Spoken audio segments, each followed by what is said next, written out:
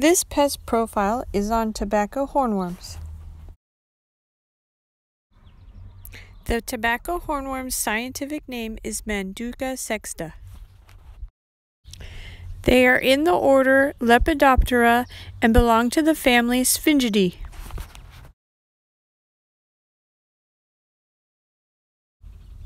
The larva of the tobacco hornworm causes severe foliar damage. The larvae are identified by the 7 diagonal white stripes on their bright green bodies and a red horn on the last abdominal segment. Larvae will have 4 or 5 instars, and they will grow over 3 inches in length. The adult moths have a wingspan of up to 5 inches in length. The wings are brownish and mottled with white, brown, and black. They have light and dark bands on their hind wings. There are 6 pairs of orange spots along the grayish abdomen. Adults will hover above the flower and sip nectar with their long proboscis. Tobacco hornworms feed on solanaceous crops including tomatoes and tobacco, and will even feed on eggplants and peppers.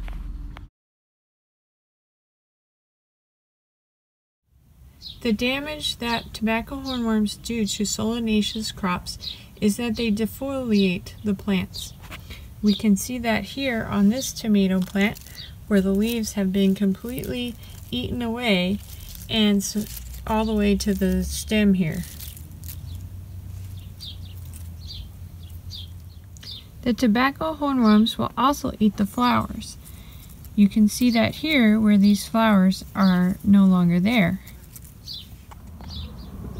Sometimes the tobacco hornworms will eat the unripened fruit of the tomato plants. Tobacco hornworms have 2 generations each year.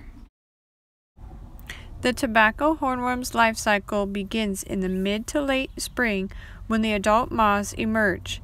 After mating, the adult female will deposit the round pearl-like eggs singly on the host plants. Female moths are thought to lay up to 1,000 eggs. The larvae will hatch in about 5 days. They will begin feeding on the host plant leaves.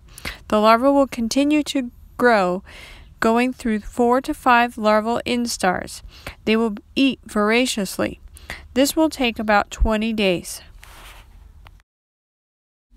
When the larva is ready to pupate, it will begin wandering around. The larva will go down to the soil and burrow under leaves or into the soil, where it will form a pupal cell. Tobacco hornworms will overwinter in the pupal stage and begin the next generation the following spring. Tobacco hornworms are found throughout North America and are most common in the southern United States. Sampling techniques for tobacco hornworms include looking for frass and feeding damage along the edge of the leaves. Tobacco hornworms can be found in the upper 2/3 of the plant.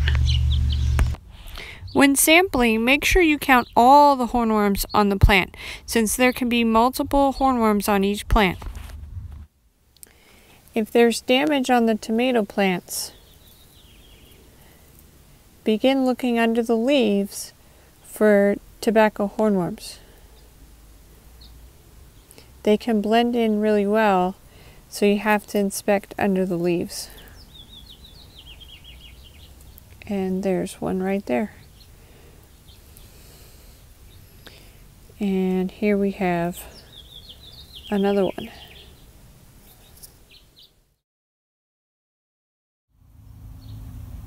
The economic threshold for tobacco hornworms is 1 hornworm that is over 1 inch per 10 plants.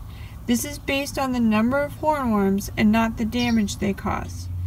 If the caterpillars have parasite cocoons on them, every 5 caterpillars will count as 1 because the caterpillars with parasite cocoons feed less. Now that we've found our tobacco hornworm through monitoring, we can implement a cultural control method that's used in small gardens and small operations, which is simply just to remove the caterpillar from the plant and destroy it.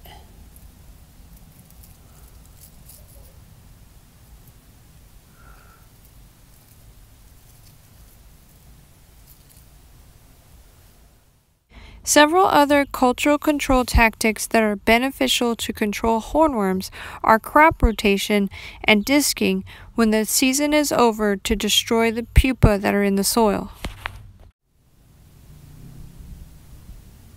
A biological control method that can be used against tobacco hornworms is called Bacillus thuringiensis, or BT. BT is most effective against tobacco hornworms during their first larval instar, and it can be used in organic operations. There are a number of natural enemies that will feed on the eggs and larvae. Hornworms are also preyed on by several species of parasitoid wasps. It is easy to recognize a hornworm that has been parasitized because of the white cocoons that protrude from the larva's body.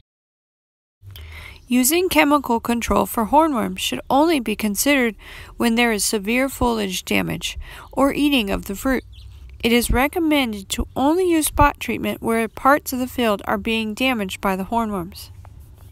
Select chemical control that is least toxic, especially to natural enemies and bees. For more specific recommendations for chemical control, contact your local county extension office.